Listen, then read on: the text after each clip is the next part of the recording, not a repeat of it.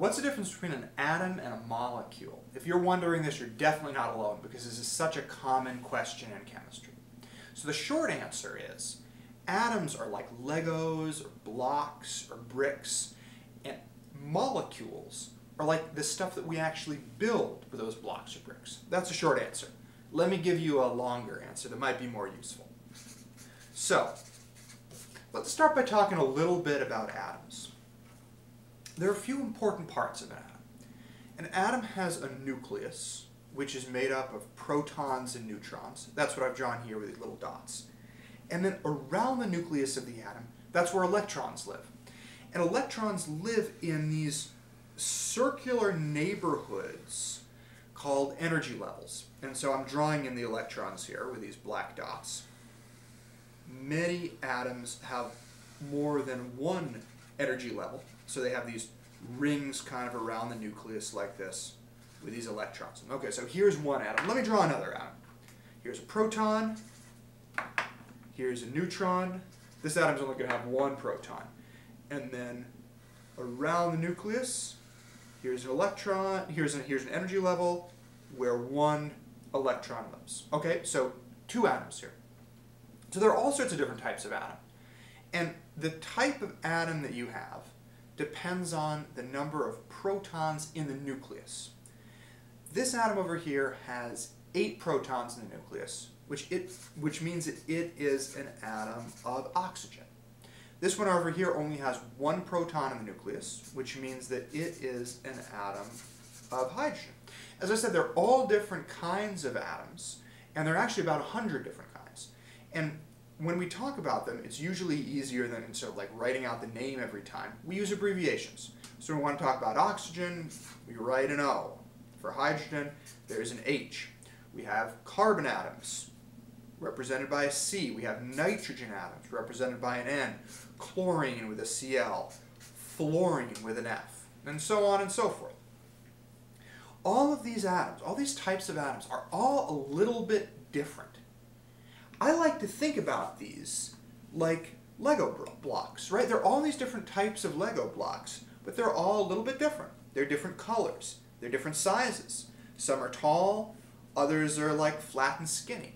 And that's like these atoms that all have slightly different characteristics. Now, the different characteristics of these Lego blocks come in handy when we actually want to build something with them. And then we're happy that, one is really skinny or one is red or whatever. And so that's where the different qualities of the atoms come into play.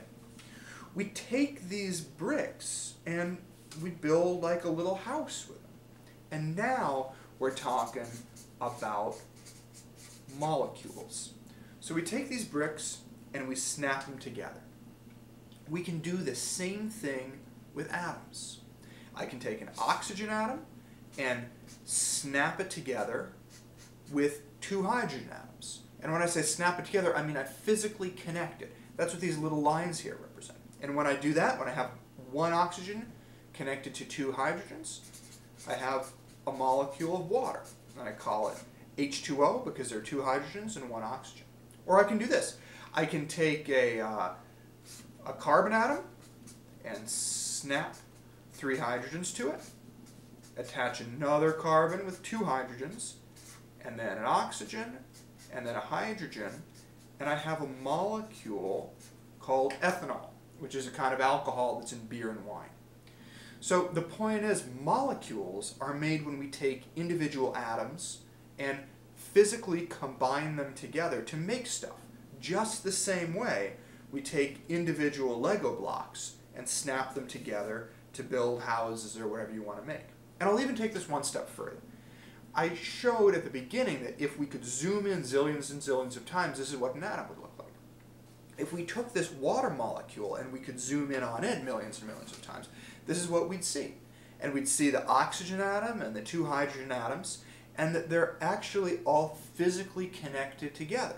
They're physically connected because they're sharing electrons, forming what's called a covalent bond. If you don't already know that, don't worry about it. But they're connected here because they're sharing electrons. And so now they've made like a physical connection between each other. And they've made something that's like one of these Lego houses where everything gets snapped together. So anyway, that is the difference between atoms and molecules. Atoms are like individual building blocks, and molecules are the stuff that we get when we take these building blocks and combine them, connect them together.